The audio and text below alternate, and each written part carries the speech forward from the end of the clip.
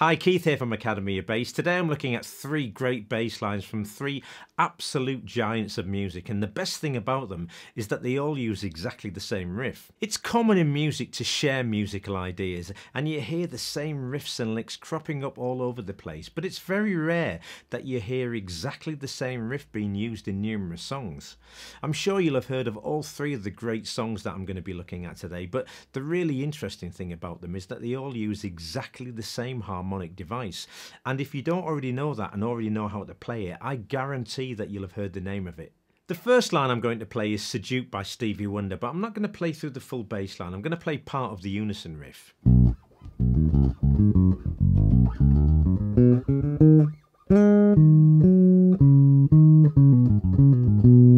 Now this is in the key of B, and the part of this line that I'm going to look at is this.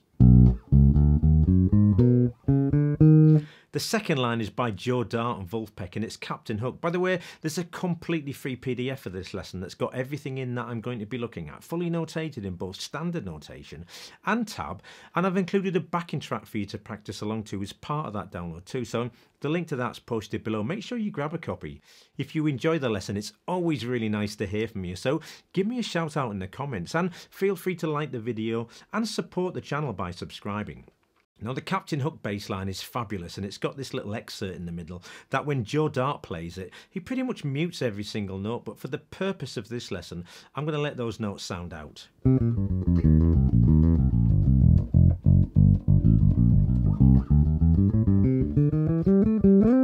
Now this is in the key of C, and the part of this line that I'm going to look at is this.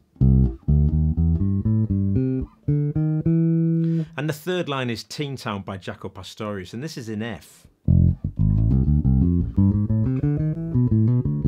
Before I get into what I think is the best part of this lesson, I'm going to break these lines down, starting with Seduced in B. Now this is essentially a B major pentatonic scale.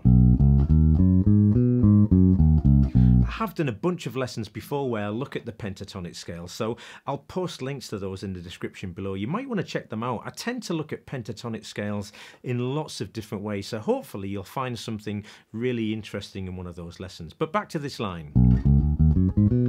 So we've got B the root, then it's C sharp the second, then it's D the flattened third. Now that note's not in the major pentatonic scale. Then it's D sharp the third, F sharp the fifth, G sharp the sixth, and then it's B the root of the octave. Now the addition of this D the flattened third has turned this major pentatonic scale into something that sounds a little bit more bluesy, and it's often referred to as the major blues scale. But for me, this line sounds even better because that line repeats when we get above the octave, and it makes the line sound doubly bluesy. Captain Hook is pretty much exactly the same, but it's in the key of C. So we've got C the root, D the second, E flat, which is the flattened third, E the third, G the fifth, A the sixth, and then it toggles back to G the fifth before we hit the octave. And again, the repeat of this line, which makes it sound double bluesy. And then it's on to Teen Town, which is one of the most iconic jazz bass lines of all time. But that can't possibly be the same, can it? Well, let's check it out. Now this line's a line of two halves. The first is this. Now that's almost identical to Captain Hook. We've got F the root. This time, instead of playing G the second, we miss it out. We jump straight to A flat, the flattened third, that blues note. A the third, C the fifth, D the sixth, toggle back to C the fifth, and then F. But it's the second part that I'm much more interested in. So we've got F the root, G the second, A flat or flattened third, A the third, C the fifth, and D the sixth, and then it moves on. When you hear them in context, they don't sound like the same thing to me, but as standalone bass lines, all three are incredible, and I'd certainly recommend learning them. Now we're on to what I think is the most interesting part of this lesson, and that is, can we take this riff and turn it into something that's different and interesting, perhaps original? I'm going to do this in the key of E, and that's the pentatonic scale, and this is the riff. But for me, that's a little bit high in register, so I'm going to play it down an octave.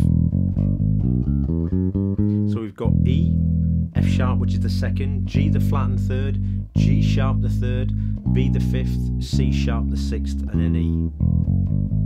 Now if I play this at the same tempo with the same feel, it's probably just going to end up sounding the same as the previous lines. And I don't want that. I don't want it to sound the same as those great bass lines. So I'm going to play it at a much slower tempo.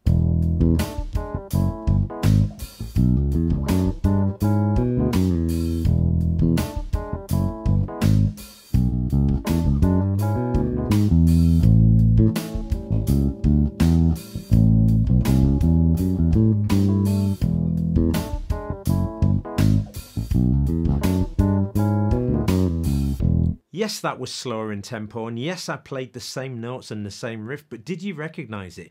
Give me a shout out and let me know in the comments. For me, this is a really good way of working on things and practicing things. Take something that you know really well and then try and turn it into something completely different and something that's unique to you. Let's have a quick look at what I played. So I started with an open E, then I played the octave E at the second fret of the D string, then it was F sharp, G and G sharp. I did play a muted E string before I played those three notes.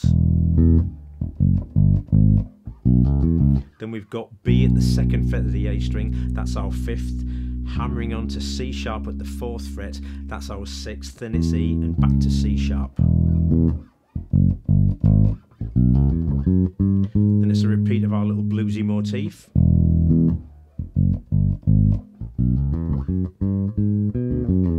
Then we've got a slide from F sharp at the fourth fret of the D string down to E at the second fret to finish off. Now the second time through I started exactly the same way.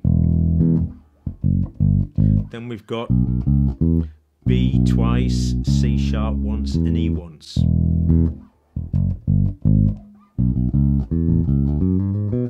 And that's just a slightly different way of using our bluesy motif. Now up to now I've been playing over an E chord, but now it's onto an A chord. And over this A I played this. Now that's just our original motif. A, B, C, C sharp, E, F sharp and A, but I'm playing it in this position. And this is the first pattern that we usually learn for a major pentatonic scale. All of this is in the PDF, so if you grab that, you'll have access to all of this. So this is what I played. Played A, the second, which is B at the seventh fret of the E string, then I jumped to C, which is the flattened third at the third fret of the A string, slid that into C sharp, which is the third at the fourth fret of the A string, then it's on to E the fifth at the seventh fret, then it's F sharp the sixth at the fourth fret of the D string, then it's A, and I finished off with this little bluesy turn. So I think that's a completely different bass line to the original riff. So we've got three iconic bass lines that use exactly the same riff that comes from the Major Pentatonic Scale, which is one of the best friends that you can have as a bass player, and we've turned it into something completely different. I really do hope that you've enjoyed this lesson. If you have, give me a shout out in the comments and let me know. Don't forget to grab the PDF too.